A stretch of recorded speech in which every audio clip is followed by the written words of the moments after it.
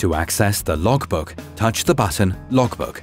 The Logbook displays all events, alarms, and the switching off of the device in chronological order. The most recent entry is at the top. Earlier events and alarms can be displayed using the arrow keys. The entries in the Logbook cannot be deleted and are preserved even after the device is switched off and on or after a power supply failure. To access the system information, touch the button System Information. The system information is displayed in 2 columns in this screen. In the left-hand column, you find information and options enabled on the device, and date and time. And in the right-hand column, the values for the parameters listed in the left-hand column.